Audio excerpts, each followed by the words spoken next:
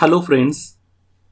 Grillage foundation consists of one or more tiers of beams, steel or timber superimposed at right angles to each other on a concrete layer to disperse load over an extensive area.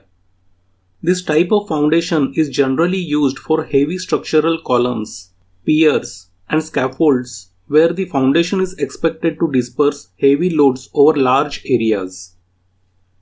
With the use of grillage foundation, deep excavations can be avoided and the depth of foundation can be limited from 1 meter to 1.5 meter. There are two types of grillage foundations: steel grillage foundation and timber grillage foundation. First, let us understand steel grillage foundation. Steel grillage foundation consists of steel beams placed in single or double tiers and enclosed in a concrete. The grillage beams of each tier are held in position by 25 mm diameter separators and 20 mm spacer bars. The beams are spaced appropriately to allow the placement and compacting of concrete between them. It is recommended that a minimum clearance of 8 cm be maintained between the two beams. In any event, the distance between the beam's flanges should not exceed 1.5 to 2 times the flange width, with a maximum of 30 cm. A minimum cover of 10 cm is maintained on the outside edges of the external beams and above the upper flange of top tier to protect the beams from corrosion. The concrete cover under the lower beam should not be less than 15 cm. Now let us understand timber grillage foundation. Timber grillage foundation is used where the soil is soft and is permanently waterlogged. A suitably designed timber grillage foundation can economically support the building walls. By restricting the soil weight to 5.5 metric ton per square meter, a wood platform replaces the concrete block that is generally given below the wall footing in this construction cycle.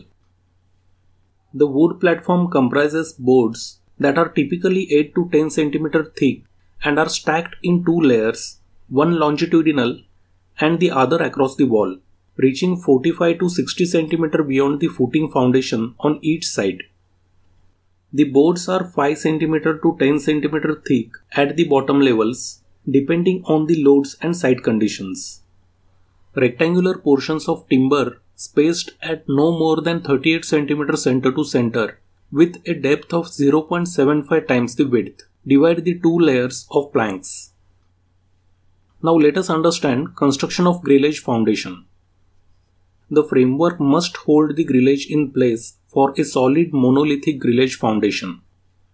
The formwork is prepared from edging boards in the form of rectangular troughs. The height of the formwork ranges from 1 to 1.5 feet and the width shall be equal to the minimum wall thickness of the building. Concrete is poured into the formwork to form a concrete pad of 450 mm to 600 mm.